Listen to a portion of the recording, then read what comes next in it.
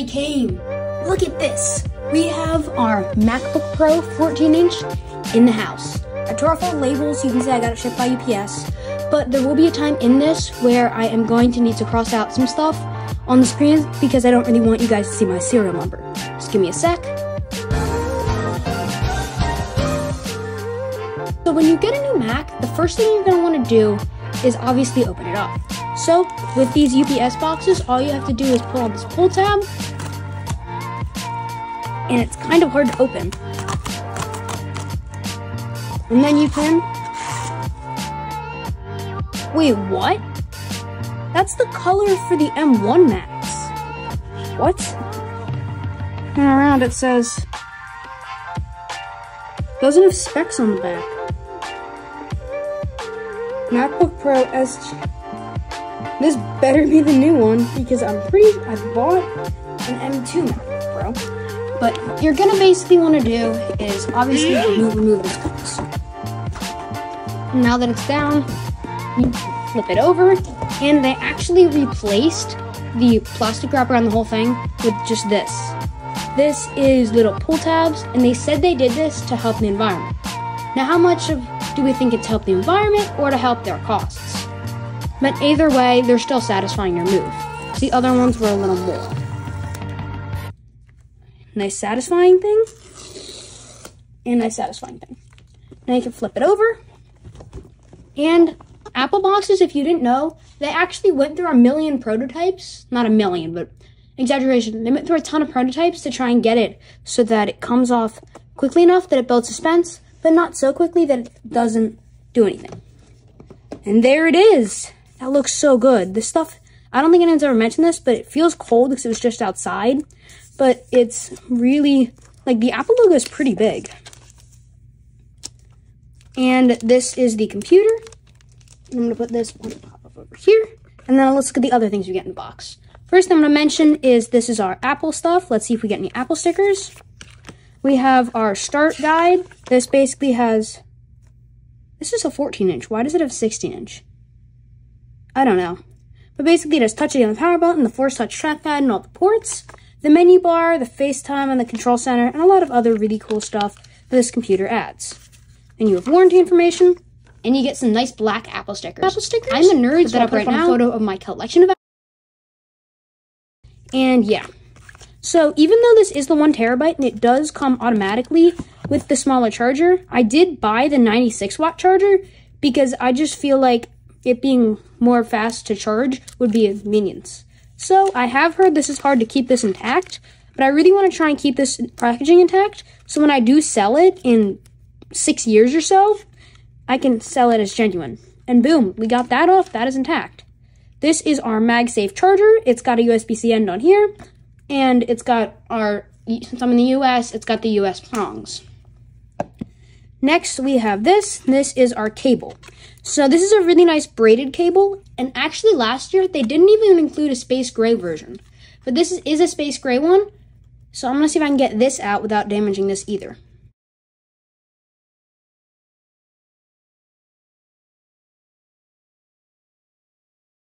And that is our cable. It's kind of hard to get out, but this thing is still intact too. And this cable will just plug right in here. And it's a nice little cable that's, I think it's 3 meters, but it is definitely pretty good. Now I'm going to take this box and we can look at the computer. So this is the computer. I will take it out of the wrap, but I do have my 15-inch 2013 with me. And as you can see, it's a little bit bigger. Let me put that on top. Again, I will take it out of the wrap. I did buy space gray because I prefer darker colors. But as you can see, it's a little bit smaller. And I think this is like the perfect size because the 16-inch would be a pain for lugging around. And the 13-inch would be too small for video editing, which I obviously have to do to make these videos. So we can pull this out and take off this wrap. Ooh, it's got a nice embossed MacBook Pro on the bottom. They added this year. I think it looks amazing.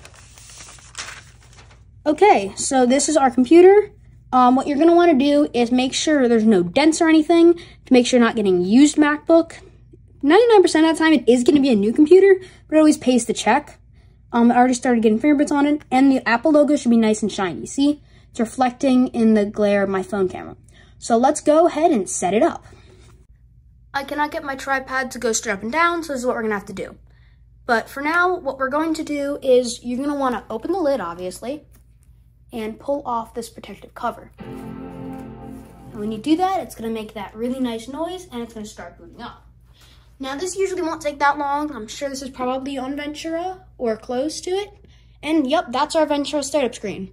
So you're gonna wanna go down and click on it and select your language. I'm in the US, so I'm gonna click English because there is no English US since Apple is based in the US. Next, we're gonna let this load, and it's just gonna try and make sure everything is in English. Next thing, it's asking me for my country. It will usually, yep, it just did it. It will figure out where you are based on your location, and then it can register it and basically give you it automatically so you don't have to go searching through it. I'm going to zoom you guys in a little bit.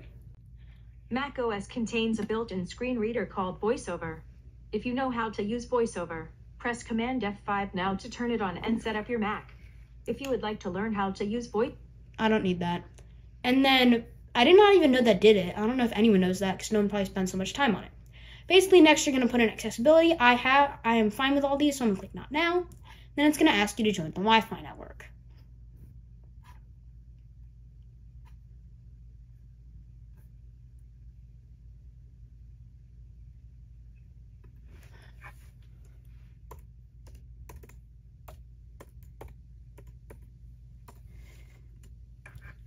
And once you put in the password, it should go on to the next page.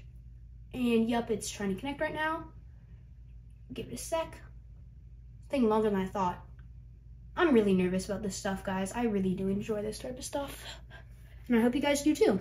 It does look really good. I think the black key whale just makes these computers look so good. And I'm gonna click update later because apparently this was not already on macOS Ventura 0.2, 13.2. So I'm gonna click update later so I can keep going with this. And then this is basically just showing you what the data and privacy icon looks like. Data and privacy is one of Apple's main things that they talk about a lot.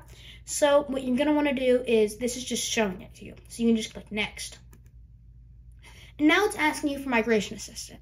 Now, this might be kind of a stupid move, but I'm not going to migrate mine from my old computer.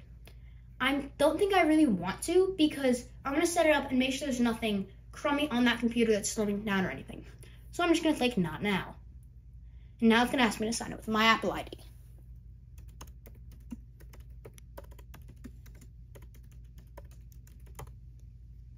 I love this keyboard, by the way.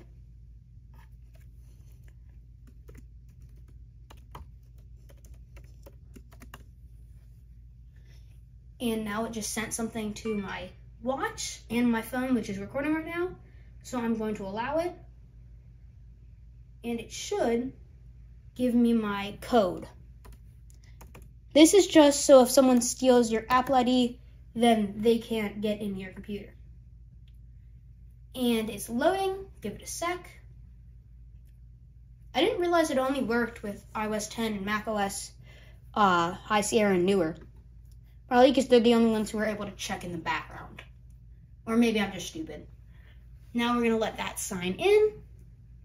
And I'm going to see if it does anything like set something up off my old computer or does anything like that. So we're going to give it a sec.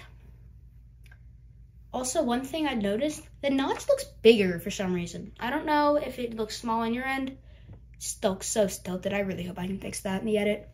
But the notch just looks kind of big. Yep, it automatically filled in my name. That's convenient. And then I'm going to set the password.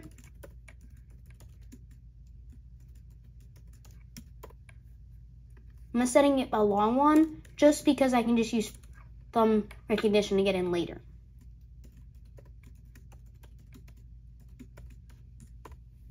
And I'm going to set this to email password because it is basically the same one as my email.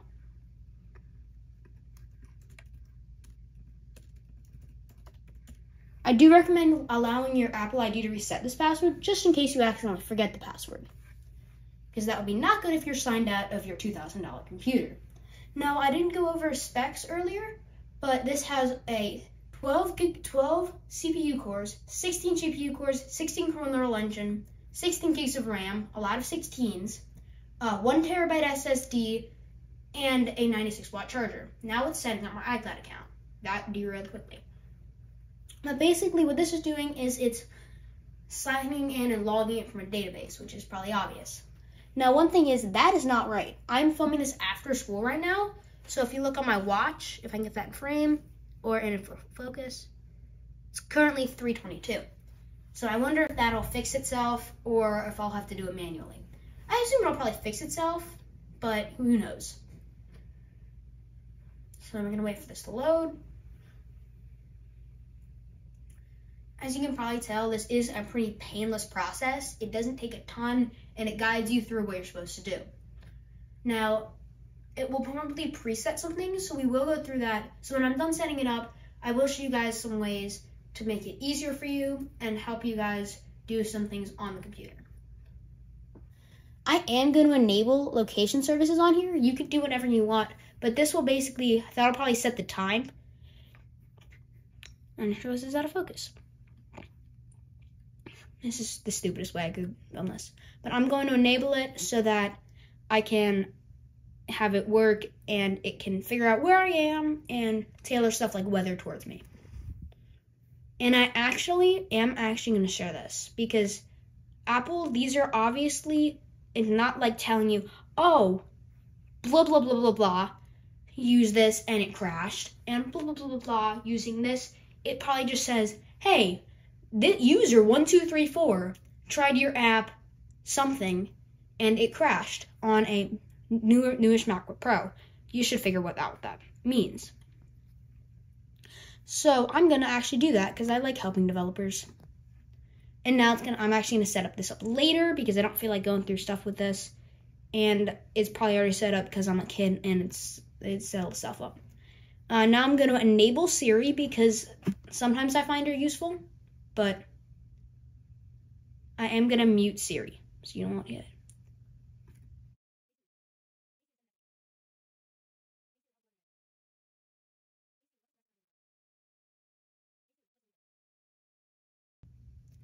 And now that this is set up, now it'll recognize my voice. And why does this keep going out of focus? This is annoying. I'll try and figure out, and if it's blurry, then I messed up. That is the right time, I'm pretty sure. That is the right time. Although this says 3:25, so I don't know. But I actually don't really want to do this because I think that's honestly kind of intrusive because it is hearing what my voice is like. Now you can probably log on to YouTube and find my voice, but this is connecting things to my voice. So I don't actually want to share it, even though it probably or obviously doesn't have anything to do with compromising a lot of your data.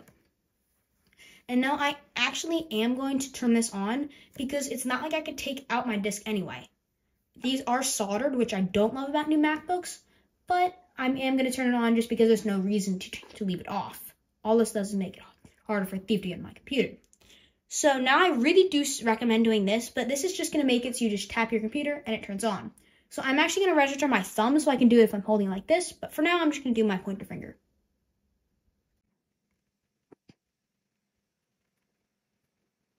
And that was a lot like setting it up on an iPhone SE or older iPhone. And now what I am going to do is turn on dark mode because I do prefer dark mode. And it actually changes the background to give it more of a nighttime feel. I do just prefer dark mode. I think it's better on your eyes. And I do just prefer dark colors. And now we're going to wait for this to load. Why is this all out of focus? If I have to scrap this video because it's out of focus, I'm going to kill someone. But basically, this is the desktop. This is what it looks like on macOS Ventura. So I'm going to hop into a screen recording and show you guys how to do a couple things because that should hopefully work better than this. Computer, I have checked this is the M2 Pro chip, even though it did have the M1 Pro image on the box, which I find a little sus. But this is MacBook Pro 14-inch 2023, Apple M2 Pro, 16 gigs of RAM, and I'll blur out the serial number and stuff. More info, yep, M2 Pro, serial number, coverage. Oh, my parents have that enabled. Anyway, I don't even really care. Display, and this is what the macOS Ventura system settings app looks like. I honestly think it looks a little worse, but we'll go through that later. the first thing I really recommend doing is actually changing a few settings. So I don't know why I closed out of settings. But first thing I'm going to do is I recommend changing your accent color. I like mine on blue because it just adds kind of your own touch to it. And I just realized I'm going to have to blur out my name and everything. But anyway, who cares? I'm going to make these icons smaller because I also prefer it to be smaller. But you can do whatever you want. Allow wallpaper tinting. No, I think it looks better darker. I don't automatically based on, yeah, that's probably good. And then click on the space bar to jump to the spot that's clicked, yeah. So Wi-Fi, Bluetooth, what I'm going to do is, wait a sec. It's already connected to my AirPods. So it's been about a day, and this thing is insane. The power that this thing has while being completely silent is actually crazy. While I was setting it up, it was downloading like 30 separate apps, and I was like, oh, the fans are probably just on, but I can't hear them because they're kind of quiet. Nope, they were on 0 RPM, which is insane. Old computer could never.